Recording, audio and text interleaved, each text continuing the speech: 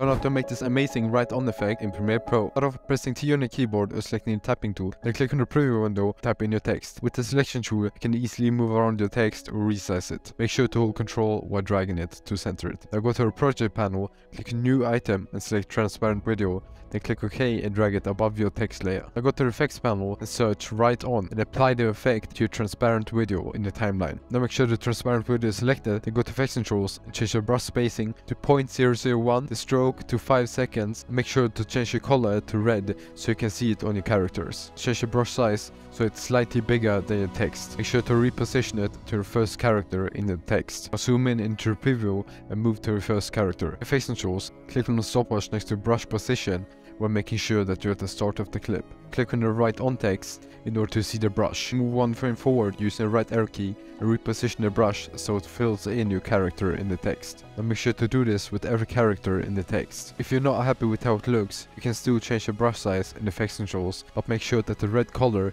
still covers the white text.